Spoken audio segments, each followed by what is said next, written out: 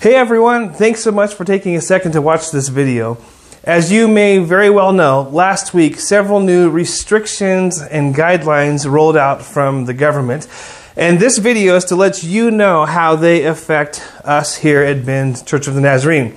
There are two main differences. The first one is that we are no longer required to take contact tracing counts as people walk in. This means as you come into church, we are simply required to count how many people are in the building.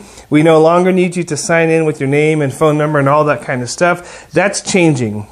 Another thing that's changing, and we are really thrilled about this, we're very excited about this, the capacity limits for our church are increasing. So for a facility like ours that has a very large sanctuary, a very large foyer, we are going to move to 25% capacity, which means we have plenty of room for the two things that are still required: 6-foot social distancing and masks. But we can move our capacity in the sanctuary from 100 to 175 people and to 50 people in the foyer. That means that beginning this Sunday, we're going to have one English service at 10 with 225 people able to attend, and then one service in Spanish at noon with the same restrictions. Beginning this Sunday, we no longer need the gym because we have increased capacity. So 10 o'clock this Sunday, the first 175 people can sit in the sanctuary,